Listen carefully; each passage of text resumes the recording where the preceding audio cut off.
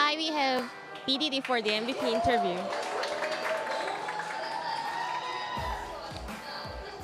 So how was today's match? I was kind of lucky. Every situation was really nice for us. Then how was the team fight? I could see the enemies were in a hurry, so we capitalized on it. But after the first game, you seemed not very satisfied. How did you feel?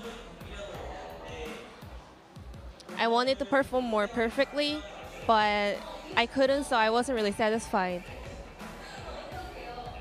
In which part? I think our teamwork wasn't really perfect. What was your plan with the Morgana?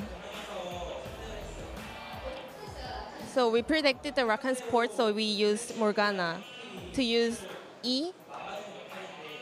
So I thought it was a counter pick as a shield from the Rakan's CC, so we used it. And you're the one with the least stats among all SK players. I just stay away from the useless fights. Who would you like to pick as the MVP for the second set? I think Prey. Then let's check out the VCR.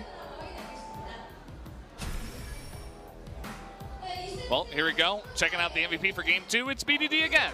With 100% kill contribution, his shockwaves are a thing of beauty as he plays out just another pick extremely well.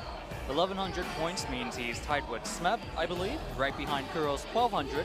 And just looking at how these teams are playing, I feel like it's either going to be Smeb or BDD at the end of the season. But back to the interview. So it's BDD again.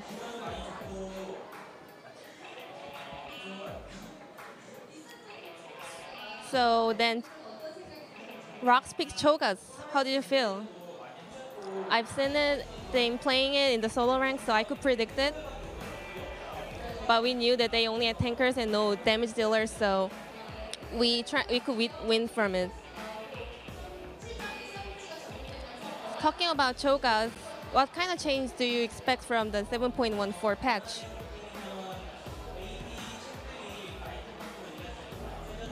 I think AD carry will become more stronger due to the item buff. But we're still working on it, so I'm not really sure. What do you think about the LCK teams in rank competition? I'm not really thinking about other teams. I'm just trying to fight well and stay in the first place. Then last word for the season. We're going to keep on our perfect conditions. Thank you for your support.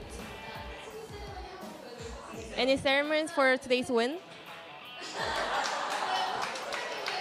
And this was the end of the interview. Thank you for listening.